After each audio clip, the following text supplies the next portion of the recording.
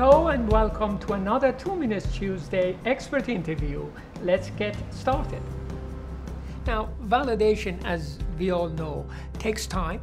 It can be costly.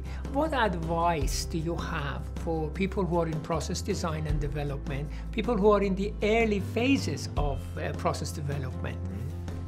Get your team to include all the stakeholders, including validation, early.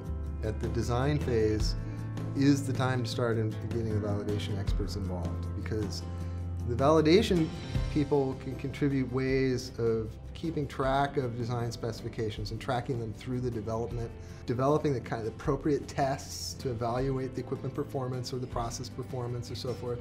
And that's really why you want to have the validation team member on your project core team early to get those aspects laid in the beginning.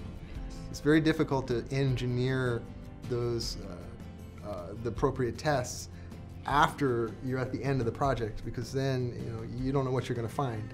You don't want to run an unknown test at the end of your project. You'd rather do it up front, because validation gives you exposure to all the different processes that impact the business, from the regulatory aspects to the laboratory and environmental monitoring, the actual engineering of equipment and processes.